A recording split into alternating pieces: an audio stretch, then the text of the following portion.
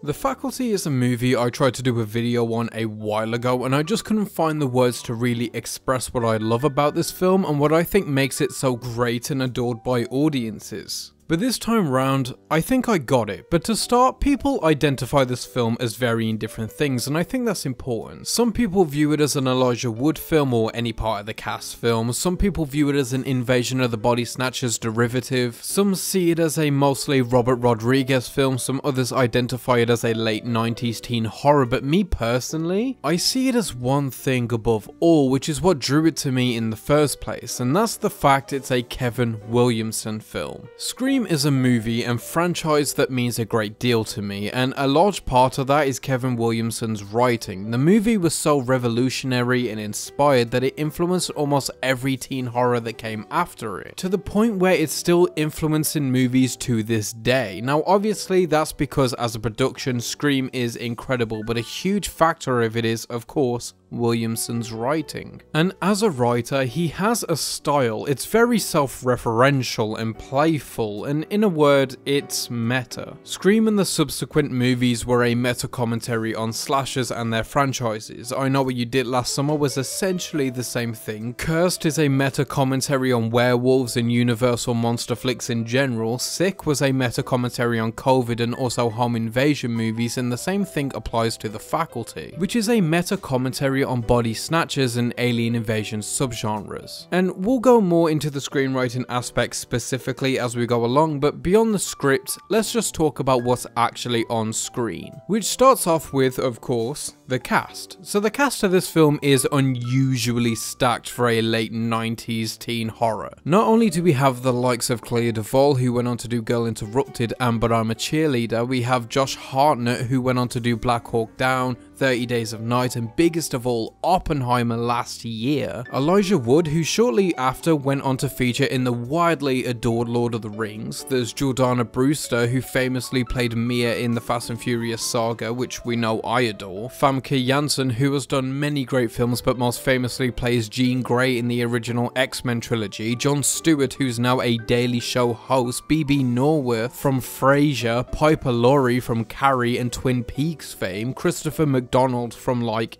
everything. Salma Hayek from basically everything. We have the T-1000 and of course Usher Raymond. That's right, Mr. Confessions is here and the movie is damn proud of it. He's like the second guy you see, despite his role being so minimal, you could forget he's even here. They even stick him on the front of the poster. Now, I'm not sure if Usher wanted to be an actor or something back then, but for what little he's given, he does okay. And to accompany this cast compiled of upcoming stars and established legends, we have these goofy name cards that are so 90s, and this charm is what attracts people to this. Especially when adding the cast that went on to do many varied things, so people from all over the spectrum get attached to this for different actors. Then on top of these crew aspects, the film itself is truly special, and there's plenty of things that make it that way, but the one thing I think this film excels at more than almost anything is explaining the human condition, the ideas of good and evil, the ideas of societal hierarchy, the ideas of individuality and earning who you are and not what society tells you should be. This starts at the very beginning, where the coach is infected and is chasing down Principal Drake in full T-1000 mode. At the beginning of this scene, he sticks a pencil through her hand and expresses that, "I've always wanted to do that." And then this sentence is expressed a few more times during the movie by different people. At first it's through the coach, and we see him during the opening and he seems like a volatile guy, angry and mean, so his character says this, and that generates this grey area, because you don't know whether whatever is infecting him is saying it through him, or if this is his subconscious coming to light with genuine thoughts he can now act on without conscious restraint. But then through every repeat of this line, it becomes apparent that this isn't the parasite, this is just the human condition. People have these dark thoughts and we have to actively not act on them. Like, how many times have you guys been driving and thought about how easy it would be to just simply swerve and crash? You don't do it, but the initial thought is there. But does that make you evil? I don't think so, because the film hints that tiny little question, but also through our characters, we answer it. Say for instance Zeke, who is in my opinion the most interesting character in this movie. Zeke sells drugs, bootleg VHS tapes, pills, condoms, you name it, he's selling it. He's also redoing his senior year, people think he's an idiot, and yet he's actually a part-time genius. We get hints of that in this scene in English where he answers a question partly joking, being a class clown, but in between his jokes he answers the question strangely profoundly. It's a moment where you think there's more to the character than what he's portraying himself to be. It's the same thing where Professor Furlong is explaining the parasite that Casey found, and he says it's pelagic, and Zeke offhandedly defines it as a sea-dwelling organism for the class when they don't know what that means. Again, it's like a lackadaisical genius, nothing overly explicit or in your face. The best way they express this is through the drug that Zeke manufactures, nicknamed Scat. He steals equipment from school and has created his own drug, which in the end is a litmus test for who's been taken over and who hasn't. He's a guy who reflects society's worst when he easily could reflect the opposite. He's rebelling, but even in his rebellion he can't help but hide his light, deny his destiny. He's hiding who he is, but his experience in this film makes him more confident, more outwardly intelligent. He becomes who he is. And then there's Stan, who's a jock. He's captain of the football team, but he wants to be smarter. He wants to try harder. He isn't denying his destiny. He just simply wants to improve. There's this little moment where he's explaining to Stokely that because of his position in the team, because this is a football town, despite getting a D on a test, his teacher bumped it to an A. But the reality is he didn't want the A. He didn't want perfect, because perfect wasn't him. He wanted what he earned, even if it was barely passing. Stokely herself is pretending to be this rebel against society. There's even rumors of her being a lesbian which aren't true, yet she refuses to dispute them because she's okay with letting society mold her into who they want her to be, even if it isn't who she wants to be. And this is a quality basically every character shares in some fashion. They're all playing different parts in a varied group that are all struggling with identity and societal pressure.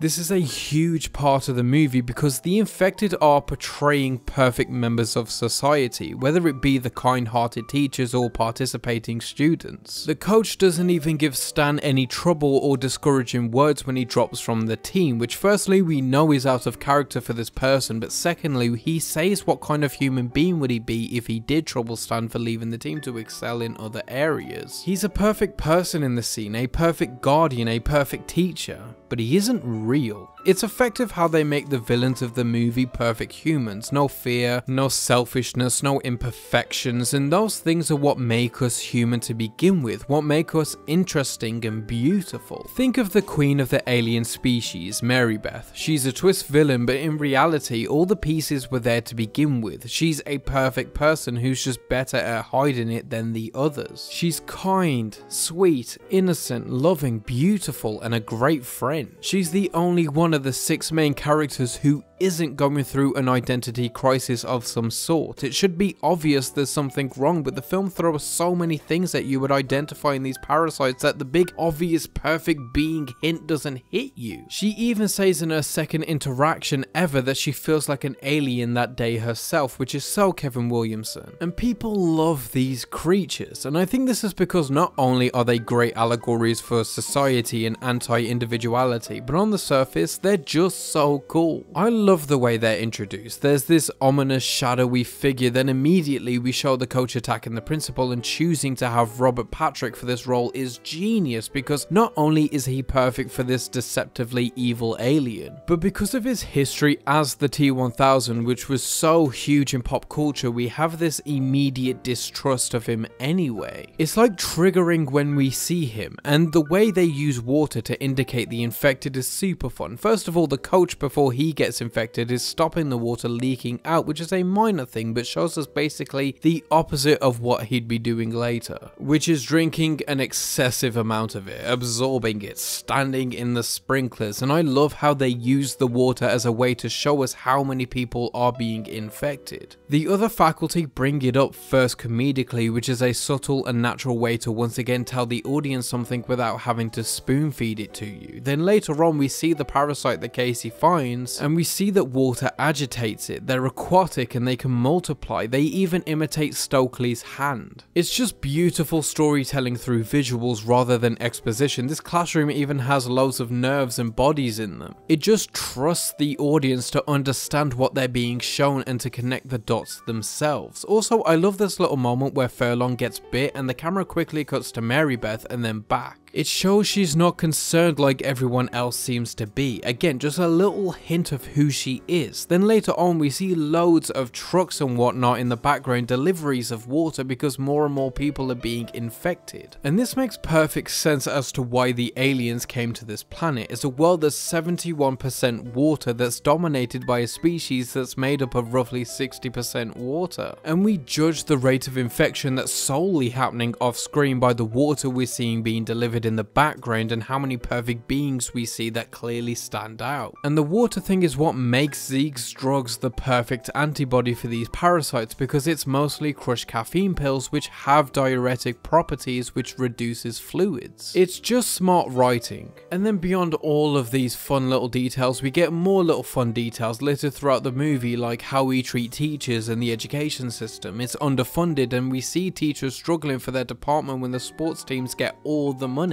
The nurse even says at one point whilst ill that she's saving her sick days for when she's better, which I think is something a lot of people can relate to when they're working crappy paid jobs. And these characters are intelligent, like the principal who drops her keys to escape the school. Normally this would be through stupidity, but it's only the case here because she had to use them as a weapon and lost them in the struggle. These aren't the typical idiotic horror protagonists, and there's a fun thread where the infected coach constantly mentions Casey's speed, saying he wants him for their team. There's plenty of chasing, but he's clearly talking about the alien species and not the actual team. When Zeke is selling some VHSs to some customers, he mentions this particular one that has Neve Campbell and Jennifer Love Hewitt in it with full frontal nudity. Both of these actresses being the leads in Kevin Williamson's last two written hits, Scream and I Know What You Did Last Summer. And to circle back to Williamson, there's plenty of his isms in this script, loads of horror references and homages like the Thing with this spider head or the general Who's Infected storyline. The scene in which Casey and Delilah hide from the faculty members sort of mirrors Laurie Strode in the closet hiding from Michael Myers in the first Halloween. And there's a million mentions of Invasion of the Body Snatchers, which is clearly a point of reference for this movie, and I'm glad the film acknowledges that so much. But also it acknowledges that Body Snatchers as a novel was also a ripoff. So this film is a ripoff of a film that was an adaptation of a book that was a ripoff of another book. And still, through the elements we already spoke about, it stays fresh, it's new and unique. There's gorgeous effects, practical and not, and it's an updated take on this type of story. I also love that the villains aren't just simply aliens and that's why they're dangerous. They're specifically taking over teachers, the faculty. It's clever because these kids don't just have to overcome this great alien species, but their biggest obstacle is the fact that they're kids and the infected are adults. There's a social hierarchy, and the reason our group don't use the police or anyone else is because we're shown it doesn't work. It's like the Order of the Phoenix, where Umbridge is the greatest foe so far because she has political power.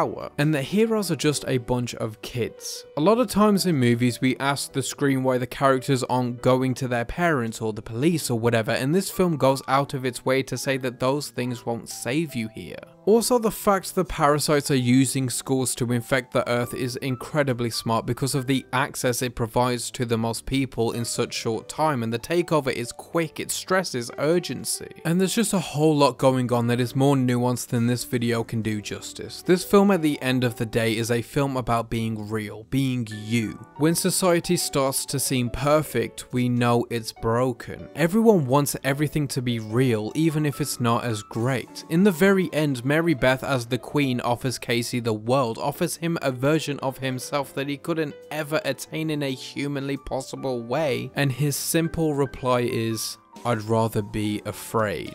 Which I think sums up this movie more perfectly than anything I've said in this entire video. It's a story of overcoming societal standards, becoming who you always were, and knowing that being you is better than being who they want you to be. But that's just me. Have you seen The Faculty? If so, let me know what you think of it. Let me know what you think of this video and whether it's one about the cruciality of individuality or not. as always, keep watching movies.